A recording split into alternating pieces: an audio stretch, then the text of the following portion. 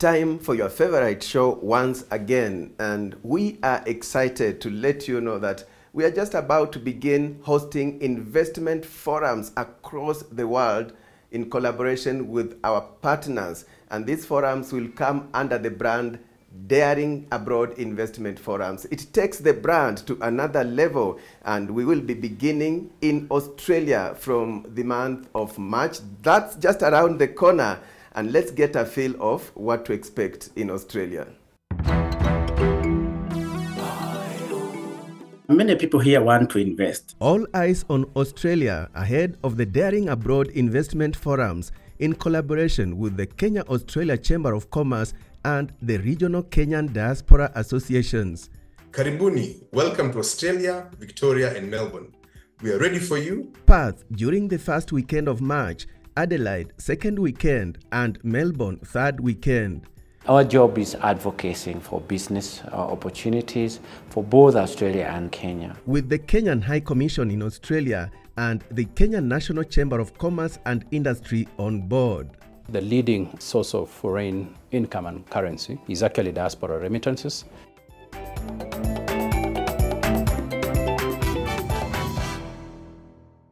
Great. Let's go straight into what to expect in Australia as we host Daring Abroad Investment Forums in 3 cities.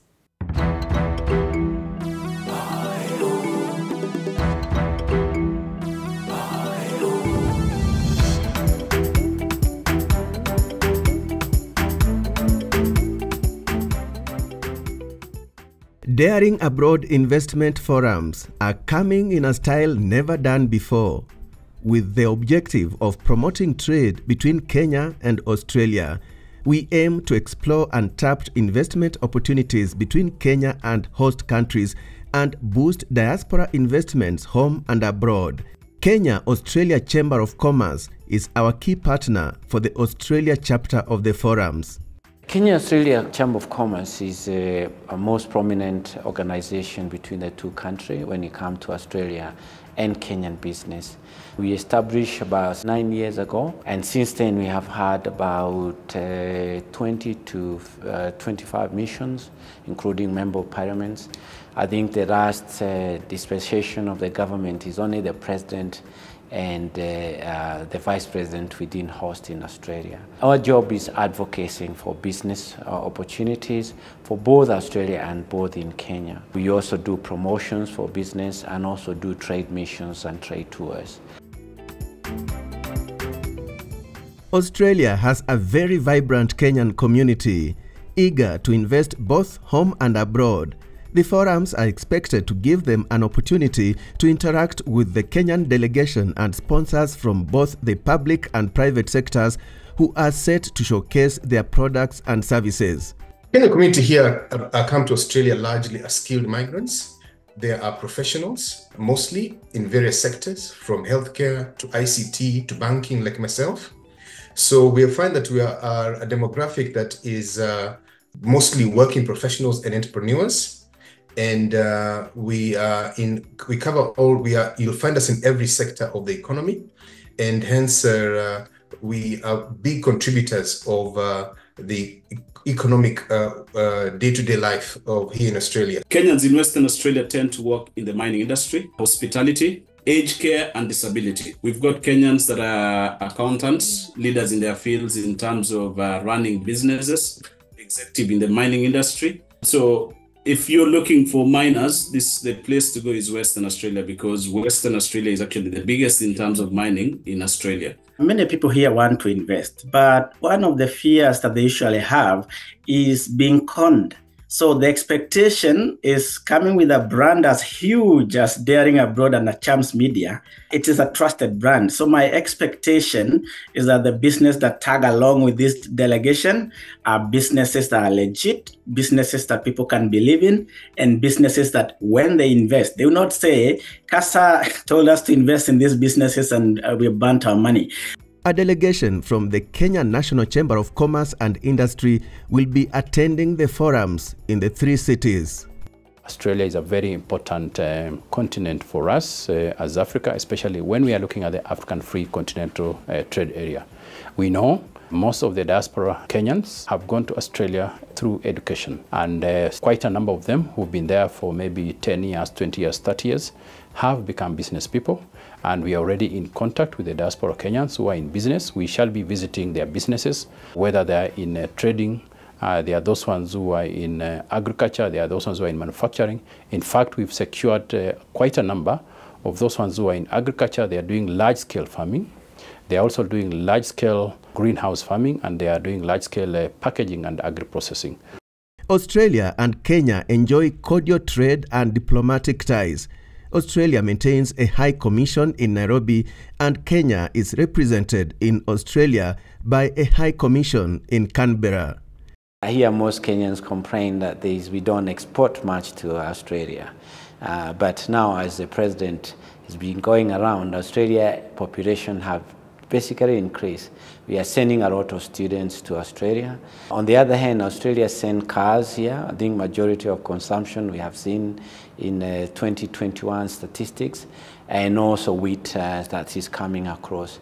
But most importantly, and what is critical now, as we have seen going forward, the clean energy and renewable have been Australia is very big in Kenya at this moment. As a country, as a Kenya, one of the opportunities that we shall be looking for is to attract foreign direct investment and exchange in technology. We know Australia are very good, especially in large-scale farming, in dairy. They are world leaders in dairy and beef. We want to learn how they are doing. We know as a country, Kenya here, our sector in dairy and livestock is one of the most developed in Africa. So we want to see how Australia has been able to occupy the global market and see how we can be able to share best practices, do joint ventures with Australian companies who are interested to expand to Africa, so that Kenya becomes the hub and the entry hub for Africa for modern technology from Australia. In each of the 3 cities, the Daring Abroad Investment Forums will take this format.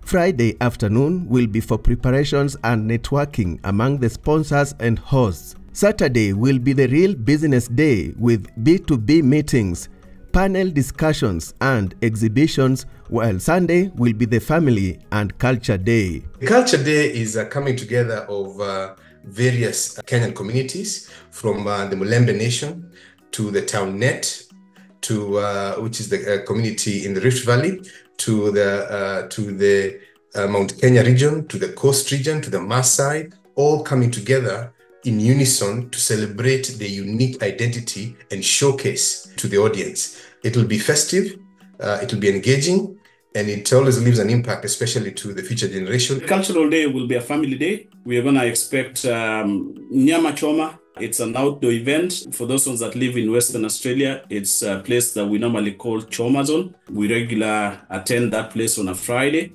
This place is kids-friendly, family-friendly. We expect to have people selling their wares. Of course, people from sponsors from Kenya, and we expect business owners from here as well to attend.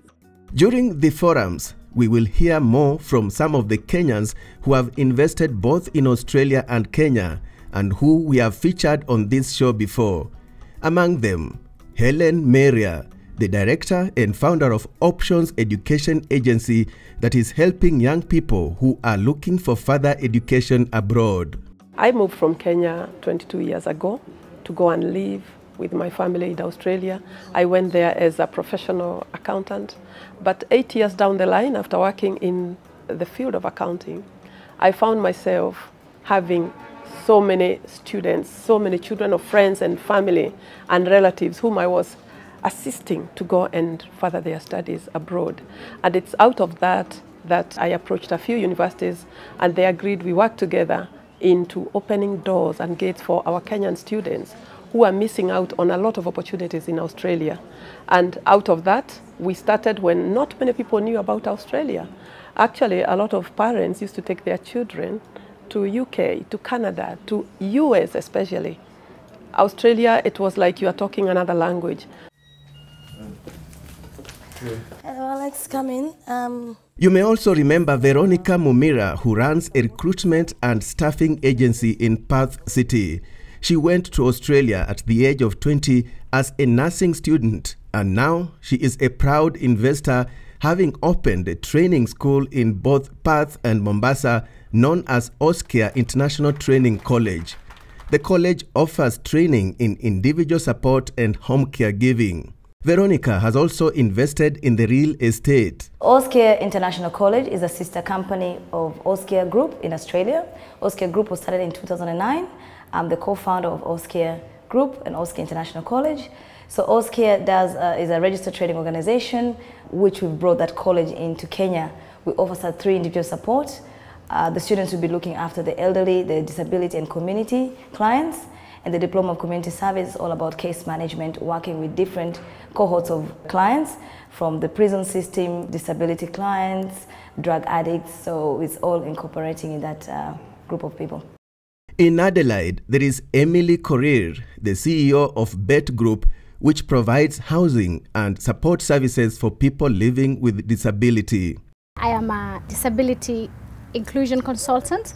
I work with the NDIS, which is the new way people in Australia receive services, people with disabilities. So that is National Disability Insurance Scheme, the NDIS. We have a business, me and my husband. We are building accessible housing for people with disabilities. These are purpose-built houses for people with disabilities. Yes, the Australia Daring Abroad investment forums are on another level amid increasing attention on the role of the diaspora in Kenya's socio-economic development.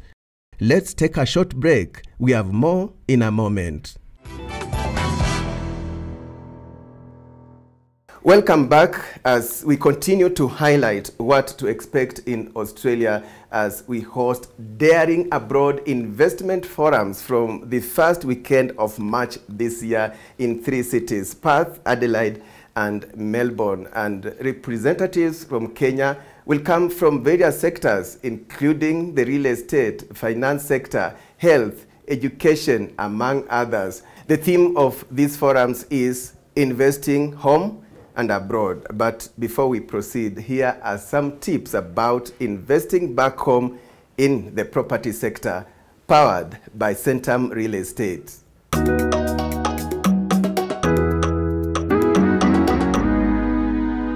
Investment tips with Centum Real Estate. Centum Real Estate. Real estate with real experience. Thank you so much and welcome to this segment. For record purposes, kindly tell us who you are and what you do. My name is Mildred Mwebi. I'm a digital sales lead at Centum Real Estate. Thank you for having me. Now, Kenyans are very interested in investing in real estate, both those located in Kenya and those from the diaspora. So as you think about investing in property, what are the considerations that one needs to have from A to Z before diving headfirst? My first factor would be location. I think when someone is looking to invest in property in Kenya, ideally they should look at a good location that has growth potential. When I talk about location, I mean one should look at the accessibility of this property. If it's a house or it's land, it should have like proper road networks. There should be infrastructure in the location. So by infrastructure, I mean power, availability of water, security as well. You want to live in a place that is secure, low crime rate, and then also proximity to amenities, shopping centers, schools, hospitals, religious institutions, yeah, among other factors. Basically, it's because they determine the value of that property, not only when you're purchasing it, should you think of flipping it down in the market. So the other aspect someone should look at, why are you getting this property? What's the reason you are acquiring the property? Are you getting it for yourself as your primary home, for your family, or are you buying for investment? If you're buying, let's say, the property for investment, you should look at the return on investment of that property. You should look at the capital appreciation of the property because this will determine the amount of capital you're willing to put in versus the amount of income you're going to get out of it. The third would be budget. So we'll talk about the money. So here it's advisable for yourself to consider your financial situation at the time you're looking at investing the property, to avoid a situation where you take up a property that will become a financial burden on you.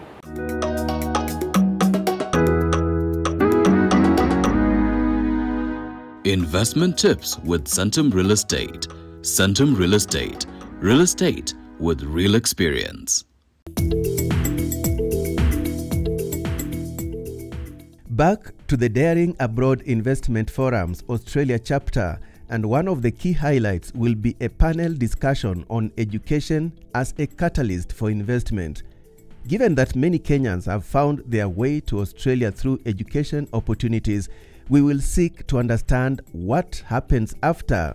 Education as a pathway to investment. One of the things is once you move to Australia on an education visa, it's a pathway also to finish your program and become one of the Australians who are playing very big role, because obviously ignorance is a terrible thing. So once you finish your education, you are already now more enabled to understand the environment you are in.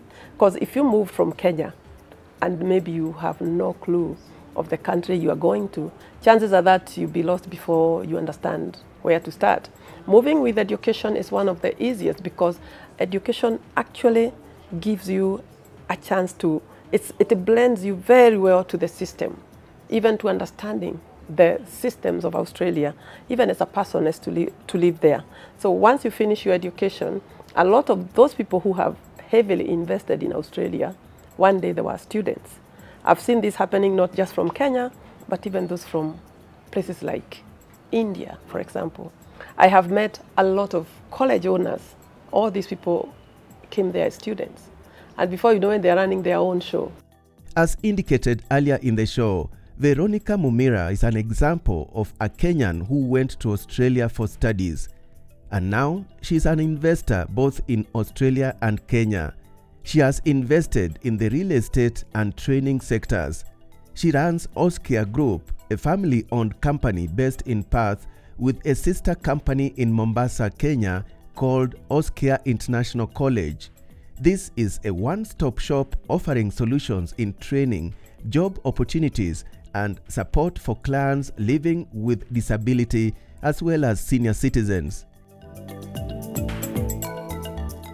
Veronica owns this magnificent building with modern apartments in Shanzu, Mombasa. Diaspora clientele, expatriates, foreigners who want to invest in Kenya, people who want to do business, because it's a very ideal environment. So the investors can buy this and they can use as an A and B. As Australia sets the pace for the 2024 Daring Abroad Investment Forums, the timing couldn't be better. We actually know that the leading source of foreign income and currency is actually diaspora remittances. And I think as per the close of, last year, we were going to around 600 billion. So this is a very big opportunity for us because we have quite a number of diasporans who are in Australia.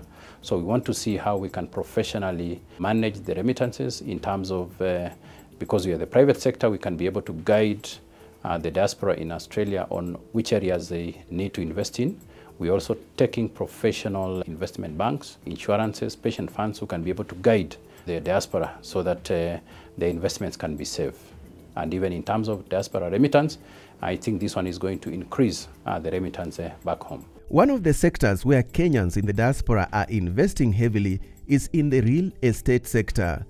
Pazurina Holiday Homes, one of the platinum sponsors on board, is keen to talk to Australia, so to speak, with one of its key projects being Diani Pazurina Golf Resort, a gated holiday home estate. Centum Real Estate, which is one of our gold sponsors, is known for large-scale master developments such as Two Rivers Development in Nairobi, Vipingo Development in Kilifi, and Pearl Marina in Entebbe, Uganda. For us, most of the, expect the one you covered, it go very quietly and on. And now having Daring Abroad and Chams Media working with us, we feel that it's going to give us a significant knowledge and market, people to understand what we do. Publicity. Yeah, publicity as well. Secondly, most events we have been able not to be able to do 3 states. Because people are willing, they only want to stay for 1 week and go back. So this is the first time again we are touching all the states, and we believe the future we should also be able to do Sydney and Melbourne, all combined. That's our mandate. It's only registered body that cover the chamber in the whole of Australia and Kenya in terms of Kenya-Australian Chamber of Commerce. For Kenyans living abroad, trust is something they keep talking about. As Kenyans living in Western Australia, and especially Australia, one of the things that we really want to do is to invest back home. Unfortunately, we lack the systems or the structures in place to make sure that our investment is protected. You know, most of us, we send money back home, send to relatives, and that money goes nowhere. So maybe we are expecting the sponsors that come here, they can probably answer that question and help us have a way that we can invest, whether it's buying land, real estate, or any other business. Because I know there's a lot of people here that are doing business or working in industries, so they are keen to invest back home. So we are hoping this investment forum is an answer to that question. It's been a long time since the last visit by a government delegation to Australia. So we welcome with open arms this delegation coming in the Daring Abroad series. You'll find that the delegation that arrives here will find the diaspora community is growing, it's diverse from all walks of life, and it's active in every sector of the economy. And the importance for this session we'll find includes, for the delegation from Kenya, including the government, they'll be able to hear directly from the diaspora residing in Australia. And they'll be able to understand the opportunities and challenges presented here in Australia. For the diaspora, we will get to learn about investment opportunities in Kenya, and we'll also get to listen, understand, and provide feedback to the government on measures and policies that impact with the diaspora community. And the desired outcomes should include providing the government with clarity on how and where to invest in the diaspora support structure, considering the growing importance of the diaspora in the Kenyan economy. In other words, the Kenyan community in Australia is urging the government and investors to go beyond looking at the diaspora just as a marketplace for quick sales. Both the investor and the government to perhaps realize that the diaspora is more than just a target market to purchase real estate in Kenya, you know, the 50 by 100 plots, so to speak, you know. In diaspora, they will find a wealth of information, contacts, professionals, experience across numerous sectors, from Australian government at all levels to subject matter experts in diverse industries. The diaspora is the gateway for government and investors coming to Australia and any other part of the world. South Australia, they call it the festival state. We are much ready for you. The food here is nice. We have African delicacies, and also the weather is much alike that of Kenya. So you will not need to change anything from what you're doing right now, because it is the same weather that you will find here. We are at the end of summer, and it is the best time to be in Australia.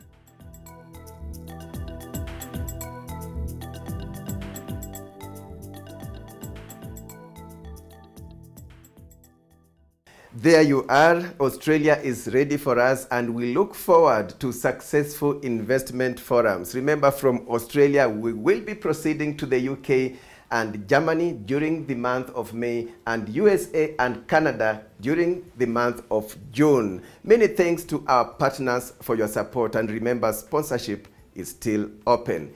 Get in touch with us. Always a pleasure having your company, and on behalf of my entire team at Chams Media, many thanks for watching, and see you again next time.